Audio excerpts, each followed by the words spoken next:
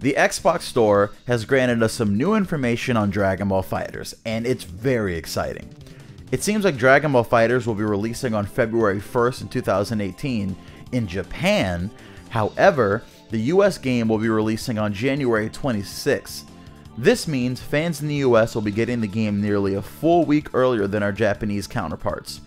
This isn't the first time that Bandai has released the game first in the US and then in their other Japanese markets. Naruto Storm 3 released on March 5th, 2013 in the US. However, Japan didn't get the game until April 13th, 2013. Multiple special editions of the game have been announced, providing us with new information. The base edition will cost you $60, and it'll just come with the game and any pre-order bonuses. It was previously announced that this version would give you early access to the open beta in January. However, the Xbox page doesn't mention this when it specifically does mention it for the other versions. The FighterZ edition will cost $95 USD and will come with the Season Pass, which will give you 8 new DLC characters as their release. This is the first time we've received confirmation on DLC characters, so hearing that there's going to be 8 of them, on top of the characters that we're still expecting to be announced, is very exciting.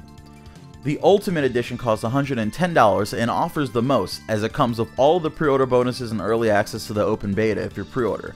But also the Season Pass, which is called the FighterZ Pass technically, an anime music pack that features 11 songs from the anime. Now this isn't clear if they're songs from the Z anime, if it's the Falconer, music or the original Japanese music, or if it also includes songs from Super. I'm gonna assume it includes songs from Super, and if it does, I hope we get that sick Vegeta theme from the Goku Black arc.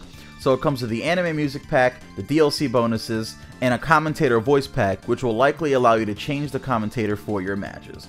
That's all the new information that we have today. Go to ShonenGames.com. I'm going to link it below so you can go and see the actual links to the Xbox Store Edition. As far as I'm aware, this is the most up-to-date information. I think we're the first to report this on YouTube, so shout out to us. Follow us on Twitter, follow us on the website, and, make sure you get all the updated information before anyone else gives it to you, or, usually we hope. See you guys later. It's HG, Shonen Games, signing off.